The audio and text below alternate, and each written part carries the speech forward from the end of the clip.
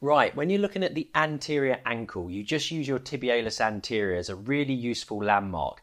And it's important to follow the tendon and the muscle all the way up proximally into the musculotendinous junction, into the muscle belly, and then distally onto the attachments of the tendon. Now, there's a little bonus in this video, is that we're going to show you also the Peroneus Tertius tendon and how to find it. Now we're going to have a look at the anterior ankle. So this is the lateral aspect of the screen and this is the medial aspect of the screen. And the best way of just finding the tendon of tibialis anterior, if you can't find it straight away, is just to get the patient to flex their foot up. And you can see that lovely big tendon, nice solid tendon there, is tibialis anterior. If we just relax the foot down and place the probe in transverse section, then you can see the tibialis anterior in the middle. Now, I want you to explore what happens to tibialis anterior as we move up, which we don't always do. You can see this retinaculum on top, keeping that in the middle, keep tilting the probe. And what happens is this tendon actually goes inside the muscle, and you can see this is the intramuscular tendon, just straightening it out, tilting the probe to avoid anisotropy. You can see this is the tibialis anterior intramuscular tendon, and you can actually follow it all the way up until it starts to become smaller just there.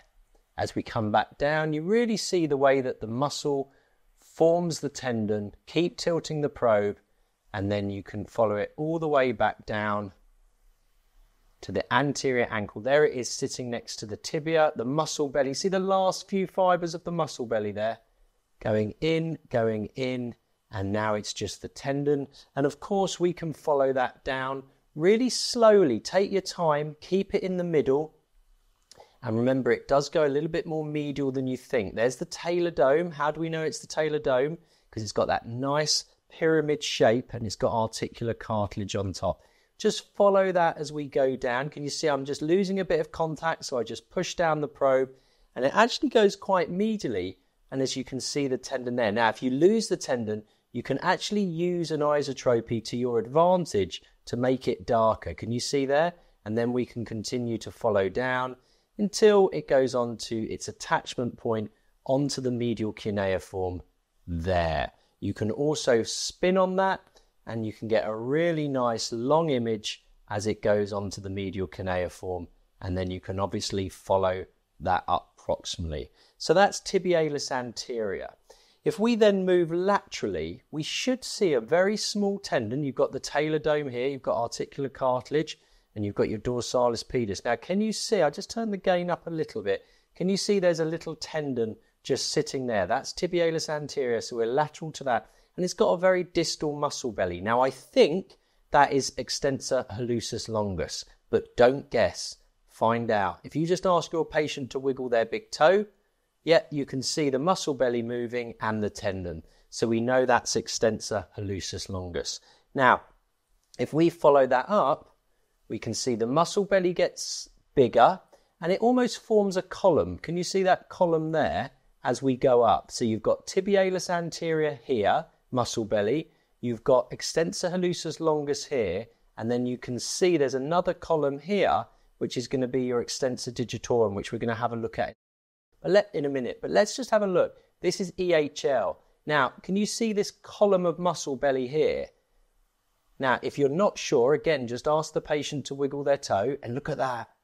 You can see that column of EHL muscle belly working really nicely. You could then just ask them to dorsiflex and you get that tib-ant muscle contraction, but obviously they all work together. So using your EHL just to wiggle the toe really differentiates that.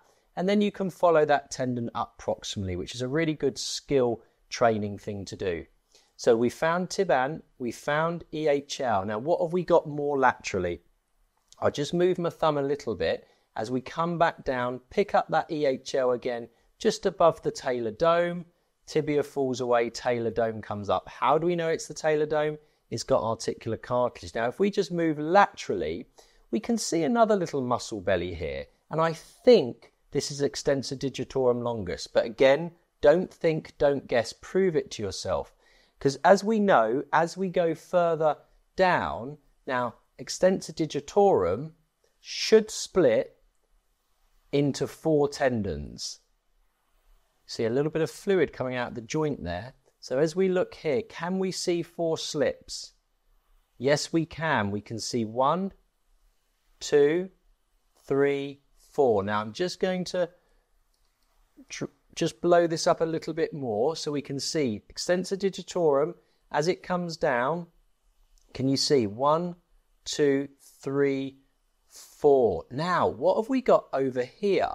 Now, this is an interesting case. This is a normal variant, and this is, if you notice that you've got 5 extensor digitorums, or you've got 1 more just tendon, a little bit more laterally, that's actually Peroneus Tertius. Now, normally, this will then go down onto the 5th. So let's just have a look. Let's keep following it. Keep following it down. Keep following it down. Keep following it down. Keep following it down. And there it's going on to the 5th. So yes, this is Peroneus Tertius. If you just want to confirm that, you can also go into a long section, which is a little bit more tricky. But look at that lovely image. Peroneus Tertius. We can just fishtail that end of the probe, and it's going into the 5th metatarsal there. So that's a nice example of Peroneus Tertius. Remember, the tip to remember that is have a look at extensor digitorum. There's Tiban, there's EHL, wiggle your big toe, come over to extensor digitorum, and actually in this case you can already see the Peroneus Tertius, but just confirm that. Come more distally. 1, 2, 3, 4. Hang on, we've got 5, and that's Peroneus Tertius there. Did you find that video useful? If you did, don't worry, we've got loads more videos for you. You can like our videos, you can make a comment, you can subscribe to our channel to get all of our new videos, and you can even join our membership. Good luck scanning.